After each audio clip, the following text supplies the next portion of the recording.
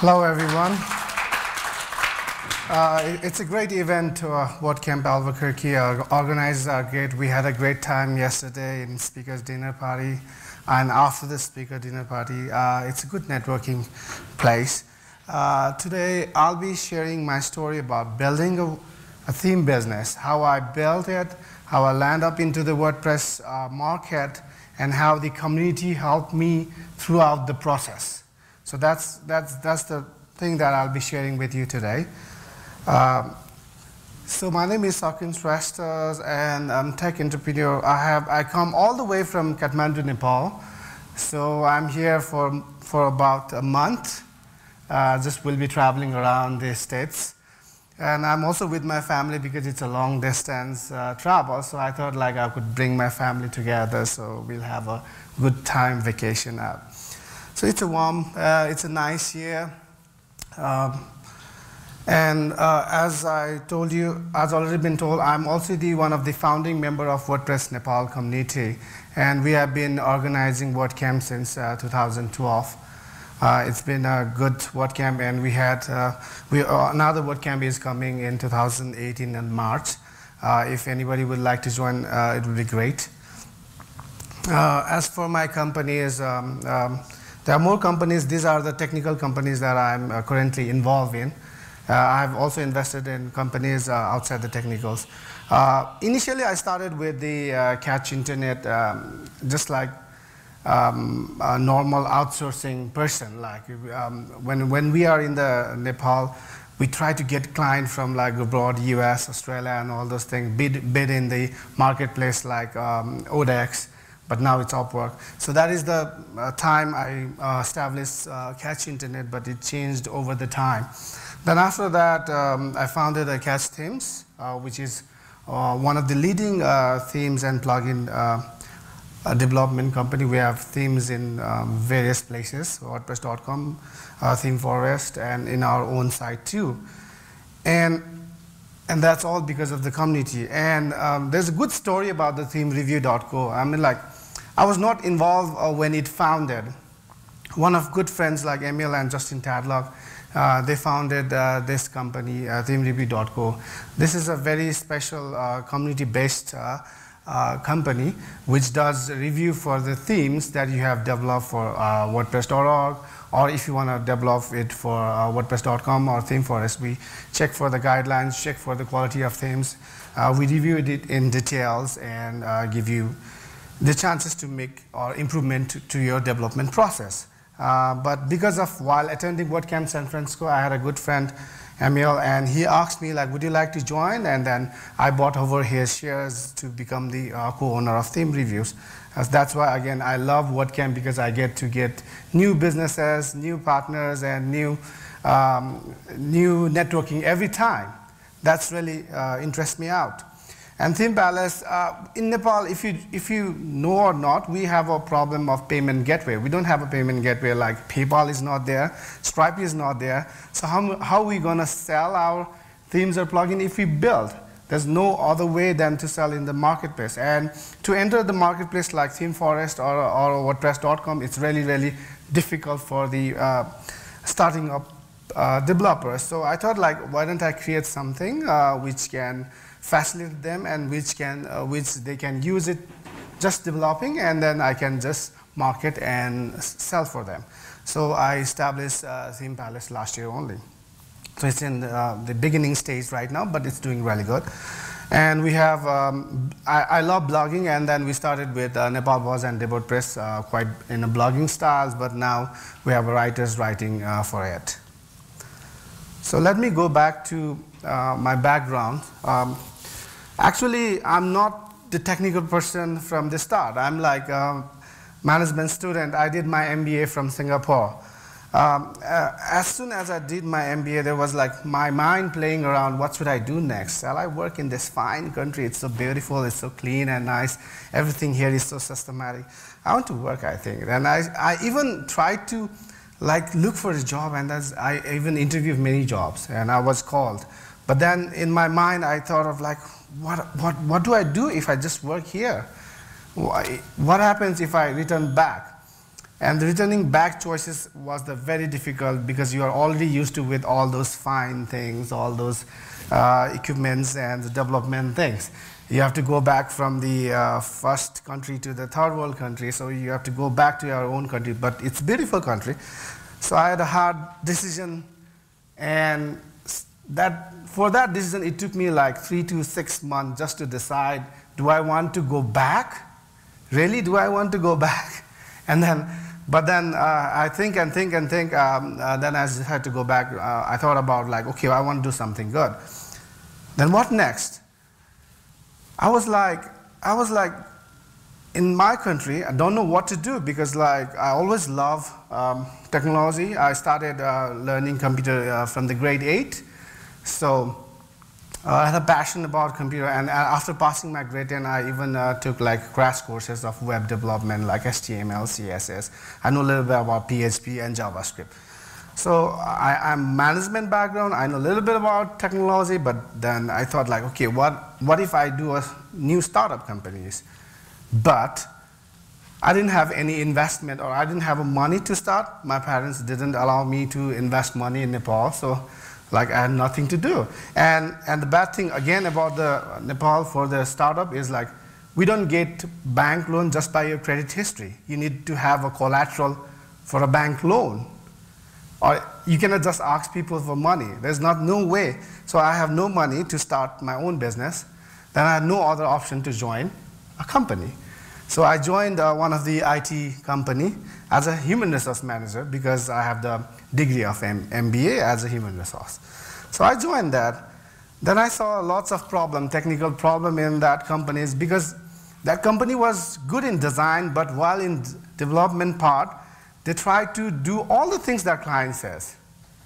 Like if they want to do in Joomla, let's do it in Cake PHP, normal PHP framework, Okay, JavaScript, like they didn't have defined set like we are specialized in this segment.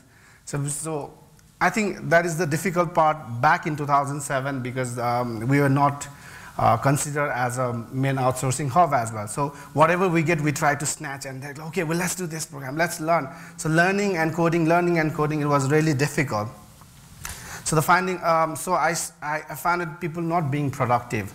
Then I tried to find for solutions, and I searched in the internet. I tried different platform like Joomla, WordPress, Drupal, and all those things. Then I finally found WordPress, and then I found it so easy to use at that time. I suddenly fell in love with that. And then, wow, that's a great thing. Shall I use it? Then over the weekend, I just turned my company website into the WordPress. So converted normal PHP website into the dynamic WordPress site. So that opened the eyes of all the company's members, and we start doing it good in WordPress. But soon after that, even I always wanted to do a startup, and then soon after that, I resigned from that company because they didn't want to go on product sections. We did a great job in Odex. We did 10,000, more than 10,000 hours in Odex, but it was a great achievement at the time. So I went to establish my own company, Catch Internet, and then I earned quite a bit of money, and then I traveled to WordCamp Melbourne. Not exactly for WordCamp Melbourne, for a vacation, but then there was WordCamp Melbourne. I was like, wow, I'm going to attend that. I didn't know about WordCamp at that time. I thought every WordCamp is a bigger WordCamp. I was like, whoa, that's going to be big. I'm going to go there and learn all the things. And when I see people and I see them being very friendly, they tell me everything like, okay, you are from Nepal, I'm going to see what you have done. And they ask me like questions, do you have WordPress theme in WordPress.org? I said, no. Do you have WordPress plugin in WordPress.org? I said, no. I'm like, oh shit, I haven't done anything in WordPress. I just build site for my clients. And do you have like any enterprise? At the time, the theme plugin were like very booming in 2011. Everybody wants like themes plugin. And somehow, what's that? I was like, what should I do? I should learn. And Dan and Jason was very good, and they taught me a lot of things. Then I thought like, okay, wow, I already earn quite a bit of money, so I can go back. Let's give back to the WordPress. Because I saw so good community in Melbourne, I thought that why can't we have those things in Nepal and start creating? start doing good things. So I talk with the WordPress community member all around. I chat with the people from different places and talk about it, and network with the people in Nepal who has done at least PHP or at least done something, and then we formed WordPress Nepal along with my friend Chandra and Ujo. They are a very good friend of mine, and we once used to work together as well. So we formed WordPress Nepal, just thinking that we will also have WordCamp Nepal. We also want to do WordCamp Nepal. And we just had that dream for the first year. We had nothing in our mind. We want to grow WordPress, but that was really difficult because we were only 3 people. And then when we called for meetup, there were only 5 people. Like, 5 people, how are we going to do WordCamp? But we didn't let it go. We tried, and we did our first WordCamp successfully with 150 people at least. That was a great thing. And now we have more than 350 people in WordCamp in Kathmandu itself, and they are growing in other cities. So that was achievement for me. Then I said, okay, why don't I submit theme to the WordPress.org? Because that's also, again, contribution. So what happens is, like, again, a community is so great. I was just developing my own blog, messing around with the default theme, 2011 theme. So I was just like messing around, and then I created my own site, which is still the same site I'm running right now in my Shrestha.com, because I don't want to change it. I fell in love with that, and I'm still continuing with that. Maybe I'll change it in the future. Then I submitted in WordPress.org. What happens is, like, there was immense number of feedback. There was, like, user liking it. In the first day itself, it has crossed the 500 downloads. It went to the 1,000 downloads. It was becoming the top 10 WordPress free themes in .org. I was like, oh my God, what did I do? I just messed around with the code. I did nothing, you know. I just tweaked around, touched around, changed the CSS, added sliders, all those things, color options, and I just did that, and everything changed. Then I thought, okay, why don't I go a different approach? This time I will just build everything from scratch, because I'm client background. Client asked me to do everything from scratch, so I just designed, I did HTML, CSS, and converted that to the WordPress. It would take me a lot of time to build simple catch. And then, like, submitted in WordPress.org, I had to face lots of complaints, like, oh, this is not good, this is not right the way to do it. The theme reviewers were really good. They teach me, like, okay, this is how you do it, this is how you do it. You have to use the core function, you have to use the proper validation, you have to use the proper... It's like, okay, I got it. I'm there. I got rejected like almost 2 times, I think, at that time. And then, okay, wow, that's great. And that led me to join theme review team to learn more about theme. And then I became one of the key reviewer admins in the WordPress.org theme review team. I was like, wow, now I'm the admins of the theme review team. Last year only I stepped down from the key reviewer because I got too busy with other things. So these are the approaches that you can use. And after on, I even use approaches like building from starter theme like underscore, which is very great development by automatic themes. And it's great. So what happens? Free users demanded more features, like they were saying. And then I was giving it for free, like, okay, get it, next version update, get it. And they were ready to pay. And I said, I don't have a payment system. Do you have donate button? I don't have a donate button. I don't have a PayPal. How do I get donate button? And then I called my sister. Can you give me your PayPal account? I want to add a donate button, you know, because my sister was studying here instead. So she said, okay, sure, I'll give you my PayPal. And I just add my PayPal and then add a donate button. And still now, there's one person who sent me $10 every month as a donation from 2011 till that. I was like, wow, that's a good donation. Like, I'm getting every day donation for, like, submitting my first theme. And that's what, like, it made me so fantastic. It made me so happy. That's the best time of my life I had it. Throughout my, I think it's the best time of my life throughout the life I have in development time. So it leads to the foundation of WordPress themes. So this is the first site, because everybody wants a site. Everyone wants donate button. I just created like HTML, CSS, done. And then, okay, then they demanded more. Then I come up with the next design, which has e-commerce integrations. And we used WooCommerce at the time, and it was good software to use for selling. I didn't know it had a problem of scaling at the time, so I just use it because we're just using it. WooCommerce was also in initial stage. We were also in initial stage, so we tried to sell. We tried to do it more and more. Then we became a clean theme development company, selling lots of themes. We have now more than 100 themes. And what happened here also, like, well, I would like to tell you one story about the community and the WordPress. While developing this side, we are having a scaling issues. We're increasing the clients. We're having scaling issues with WooCommerce subscription because we're using WooCommerce subscription. And I was like asking my host to fix it. Like they were not able to fix it. What's the issue? You're always getting timeouts and all those things. I was like, oh shit, what should I do? I tried to search because I was just using so many plugins. I couldn't even fix that. So in the WordCamp US, I met Brent from WooCommerce subscription. So he said, I had this problem from your plugin. It's like, I had this error log message. I said, oh, I know this. I can fix it for you. This is my plugin problem. Sorry for that. And I said, like, okay, that's great. He's gonna fix it, and he fixed it within a minute with just writing another plugin he gave me. Like, okay, this you install that, and I will fix it for the new version of this. I was like, wow. That's how you connect with the people, and that's how you run the business. It's like, wow, that's great. And now going back to the main topic, ways to start a theme business. I think that's why I found two ways to start a theme business, basically. You can go on management way, or you can go on WordPress, totally a community way, right? As you already know, management way is more practical, it's more business plan. We have capital in it, we have investment. We are well prepared, more structures, we have growth plan, how you're gonna scale, what are the hosting we're gonna use, everything is there.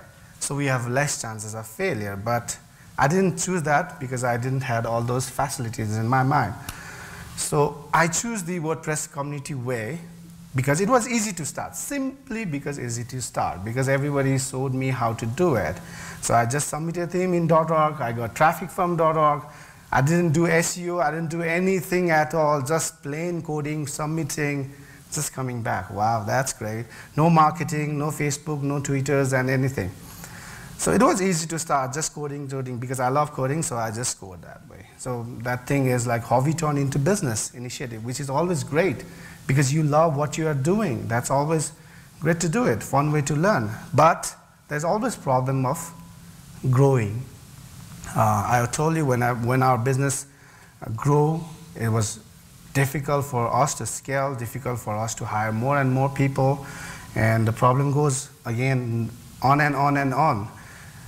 You're getting success, but you're not happy with it because like you're having everyday problem. You have to support, you have to track your servers, you have to do everything. That again, the solutions in the community way is again, you just find out a way. Talk in the Slack. Nowadays we have a Slack. That's very good. You can just Slack the person you know it. And do you have the same issue like me? Did you face that? And they will just share. And WordPress community is great. So I think you guys also should network with the people that you need instantly, and also network with the people that you might need. You don't know, so just get yourself, reach out, and then you can say like, okay, I met you at WordCamp Albuquerque. Can you help me with this? Yeah, I have this problem. So it's fun way, and it's a great way to learn. But in 2017, the market of the theme market got really saturated. There were lots of theme companies growing in, and we had to face lots of competitions. And we thought of diversify ourselves into different marketplace. So what we tried to do is we tried to go to the WordPress.com, which is self-hosted WordPress. Run by Automatic. So I thought like that would be a great platform, because if I have a theme there, people will not have to go through the difficult of downloading theme, installing theme. They can just install it in their WordPress.com site easily. But when I tried to apply, I went to join our space and it was closed. Okay, you cannot join. I cannot submit theme to WordPress.com. Then I remember in 2012 and 13, Philip Automore from Automatic, he already resigned. He came, he was there, he asked me like, would you like to submit theme in WordPress.org? He had sent me email about that, and I used that email, but he's no longer, but I used the network that I had in WordCamp US and with David, and I talked like, Philip asked me to submit theme a long time back, but now you are closed, so can I get inside? So I just replied the same thread, but with the new email address. So look, this is what happened previously, but can I get inside? He said like, but it's closed now. And I said, okay, it's closed, and it's fine. Then I went to WordCamp US in 2016. So WordCamp US, and then I talked with him personally. We were both speakers at that time. So we had a speaker dinners party, and that was great.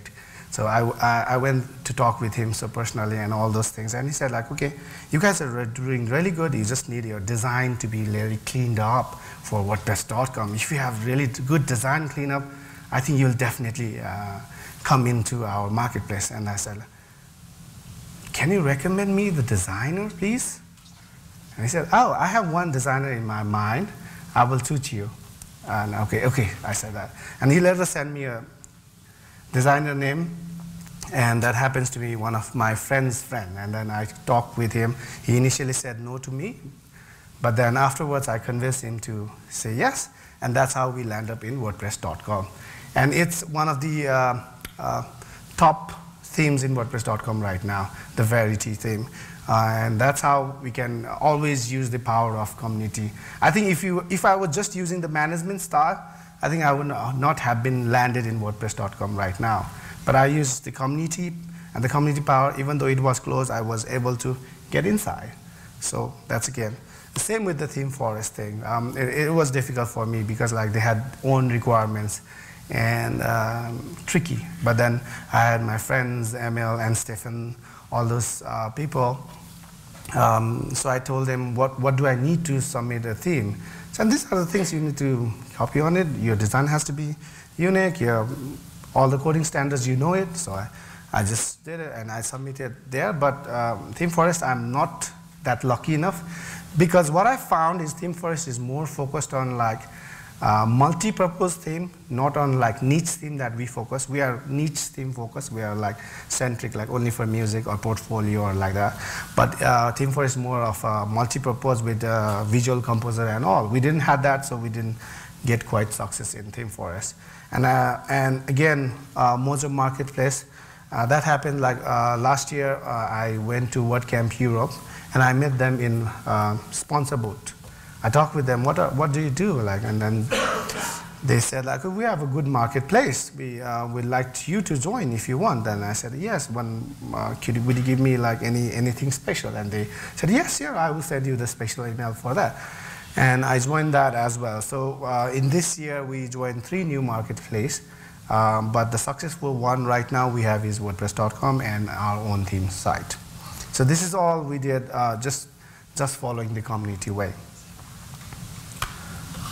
So again, that's why I always call this the community way, the smartest way we can use. Right now, if I had to start a WordPress theme business, if I had all the money and if I had everything to invest on it, I would use the mixed approach, because like I faced so many difficulties doing just a community approach. I was like constantly intense mode but constantly in exploration mode. But if you say me like which strategy you will use right now, then I will use the mixed stuff. But I prefer more of a community and then again mixed stuff management way, so that we are more prepared and more have well-diverse, scalable marketplace. So it's ThemePalace is more scalable because we invested in that. We already know what's going to be good, which software to use it. We use Easy Digital Download for that because we are just selling digital products. So why do I need WooCommerce for that? We are not selling it products, I'm like physical products. So we just try to focus on niche plugins, and then we only added the plugins that were needed, and also the server we were like very optimized. We already optimized, and it's being really good. and I'm paying the double the ThemePalace is paying for the server. So that's how, if you are prepared beforehand, then you can actually save your time and save your money. So these are the both ways that you can do it. The key to success for all these ways was just my passion. It's like I always love what I wanted to do it. I always love plugins and themes. So I always do that, and that's why it kept me success. And I never give up when there was server down, or like when there is when there's someone said no, we are closed. I never say okay, shit, I will not do it. But whenever people say they are closed, or their server cannot support, or their themes or the hosting server support sucks, then I always try to contact different other people, or try to solve it myself. So that's why I keep in persistence, and I waited for the time to capture the right movement. So this is how we achieved each milestone by milestones. And I think this is the really good way to start a business. And also, if you are a theme developer, I think you can start with starter themes like Underscore, which is really great, and the Gutenberg is also coming, so they will have more support in Underscore as well. So thank you. If you have any questions, you can follow me on Sakin Shrestha Twitter handle. If you have any questions, then do let me know. Thank you.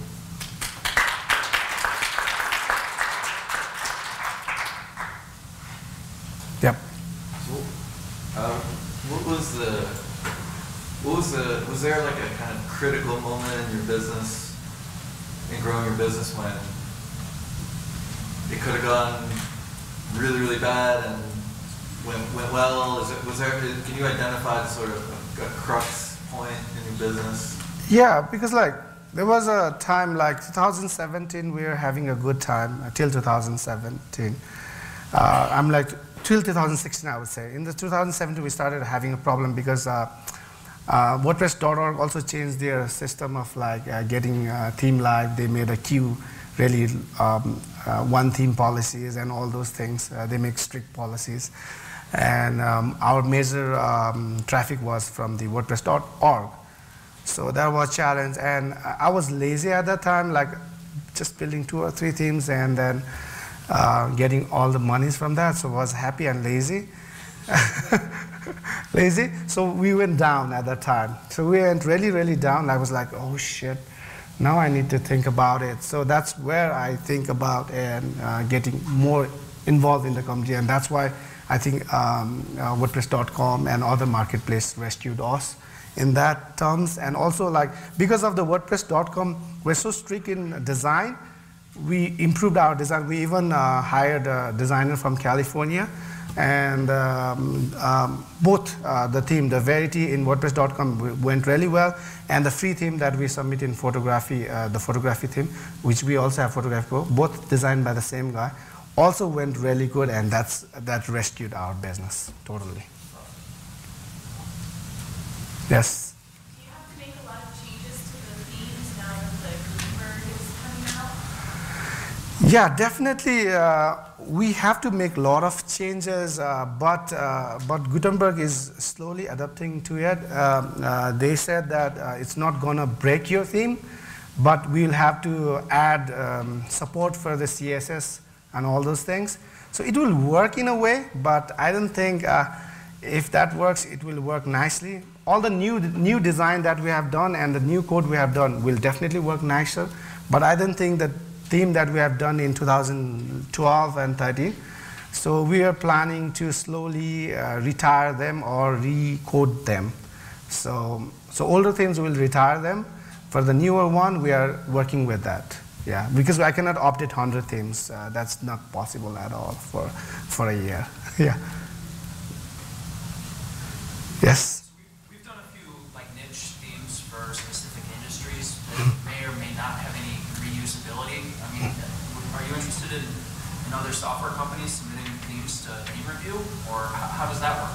ThemeReview.com? Yeah, because you said you guys help people get into these marketplaces and Yeah. sell it. Is that something that you're looking for? Is additional theme submissions there? Or? Yeah. The people like what usually happens is that people try to submit a theme in WordPress.org or ThemeForest or .com, and they get rejected. That's why, and they came to us mostly. And we both, and Justin Tadlock is very, very good person. He knows very detailed, and I also have lots of experience, 10 years of experience in theme development. So we look at which marketplace you are submitting. Suppose you are looking at ThemeForest, and we specially check as per the ThemeForest guidelines and ThemeForest requirements, and we recommend all those things to make you changes. Okay, these are the things. We use Bitbucket or GitHub to post your issues, or if you want Markdown, we'll send the Markdown of the issues that have in your theme. So we even check the security issues and all those issues. Yeah, you can feel free to go to themereview.co and arrange a review. In your revenue model, do you receive a percentage of sales based upon successful? No, it's just like one-time payment. Okay, got it. Any other questions?